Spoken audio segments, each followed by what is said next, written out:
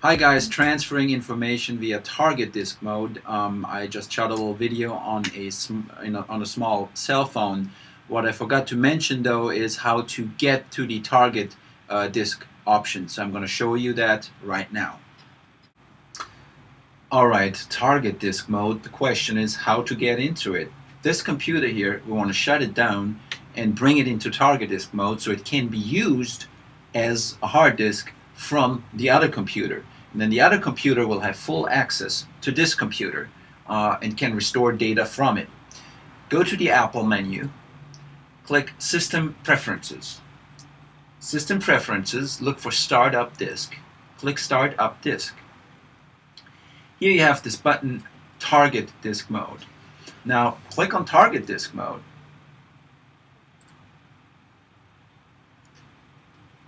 To put the computer in target disk mode, you simply restart the machine.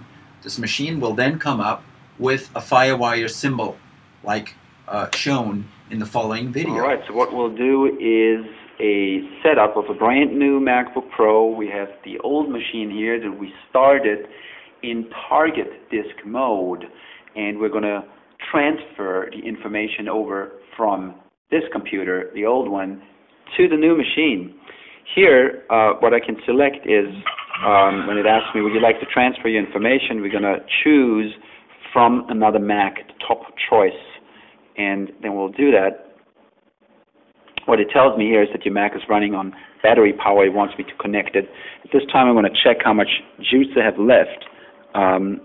You should always be connected to a power source, but we're good here. We're about 90% full, but we'll charge here, so just in case. And then you hit the continue button, and we're waiting for the old Mac to restart, so it needs us to redo that again. We're going to restart it.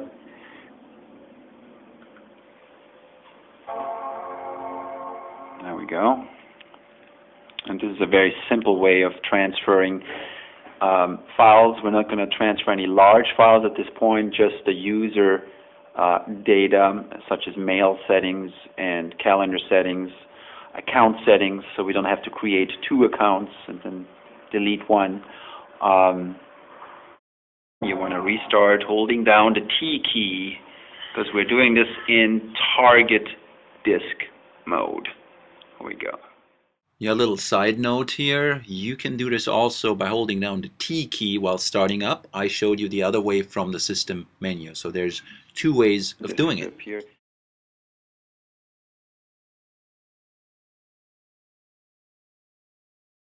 Continue button, and it's looking at the information. It has to calculate which information is on the old machine that is sitting right there. This drive is 99% full. We got 3 gigabytes left over there.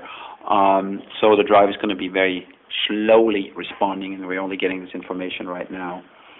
We're not going to transfer any applications. We're not going to transfer any settings, and we're not going to try to transfer any other files either. We're just going to look at the user files. So if we would just click on this user here, just a user, and we could eliminate all documents, movies, and so forth. All we're going to do is recreate the same ID, the same account name, and bring over the mail settings and calendar settings, iTunes-based settings, and those things. So even if you don't want to transfer any actual data, you can just get the same account framework over. So that's a good idea. You open that little triangle, now you see exactly what is what. Right. And we see the desktop, we see the documents, the Dropbox, the movies, and so forth. So I won't be transferring anything else at this point. Yeah. We can do that later, the documents and so forth. So we just are going to basically deselect the desktop, the documents, the Dropbox, the movies, music, pictures, public. Public is very small. Yeah. Sites, and all other files and folders, and we are going to create this user. We're basically reporting the user from here to there, and we get all the framework benefits from it. Saves us some work and time, and it still shows me that it's going to be 11.8 gigabytes. So it's still no small feat by any means. Okay, so it must be a large entourage folder in there. It must be a large mail folder in there, something sitting in there, because it's clearly not your music or your pictures or documents, because we deselected them. So that's unusually large, but it varies by case. All right, I hope that helps, and we're going to transfer this now.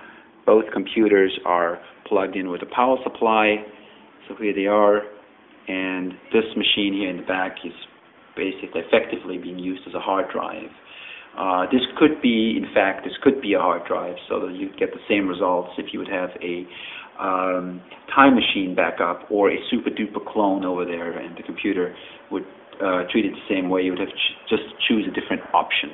So here we go, and that tells us 37 minutes. I hope it'll go down pretty quickly to a smaller time, to a shorter time. So what we did here, since we transferred already the account, all the information is already there. In this case, not much information was provided, but the account name is already there. So all he has to do is either just hit the continue button, or if wanted, fill out the rest of the information. Then the system is ready to go. That's it. Fairly simple.